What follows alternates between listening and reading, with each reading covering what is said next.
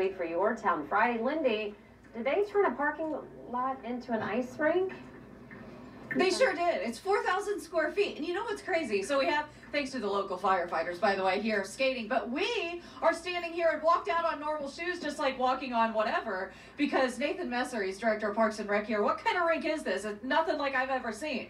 No, so it's a synthetic ice. It works in all temperatures. You can have it out in the summer if you wanted to. So this weekend, it's supposed to be warmer, around 50 degrees. So you can still come out, ice skate, and you don't have the problem getting wet. Works out perfect. Now, you've never done this before. How'd you even come up with this? So this past January, I was at the State Parks Conference, and Big Bounce Funhouse was there, who owns the rink, and had it set up for demo. So we checked it out and thought, hey, this would be a great idea.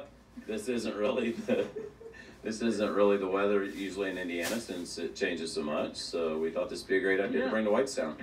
So we see one of the firefighters here. He's done this before. He even brought his own skates. You are allowed to do that, right? Yes, you can use your own skates. It's about 15% more resistant than normal ice. Okay. So it does feel a little different. But then we also have rental skates. So our prices are $10 to skate.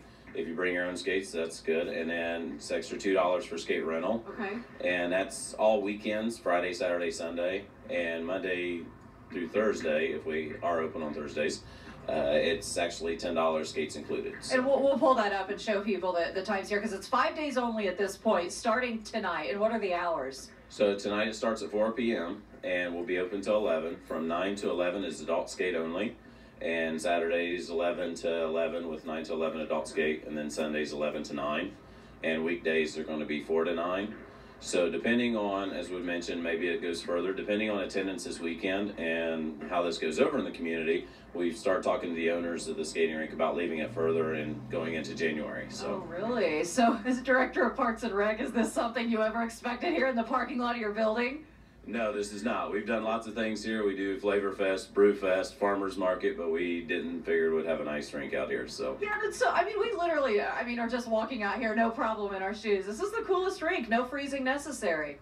Yeah, it's a great deal, and we'll also have Monday, Tuesday, and Wednesday. We will have our firefighters and police officers, first responders coming out skating, and as you can see from the one that's on the ice, they're pretty good. Look at, and then those two over there, they're just like, look, I'm done. Yeah, you can feel comfortable holding onto the wall. So some people. That would have been me. Hey, thank you for your time. Hey, thank you for coming out. Go to fox59.com if you want more on this. Hey, come out and try this weekend. Why not? It could be 50 degrees and it won't even matter. All right, I'm Lindy Thaxton for Your Town Friday. We'll send it back to you in the studio. You can't skate around just on the shoes, though, right? I mean, you won't get any traction if you try to do that. Right, now, see? You don't even want to try. Be careful. Be careful. I actually am not trying that hard, to be honest. We don't need a broken wrist.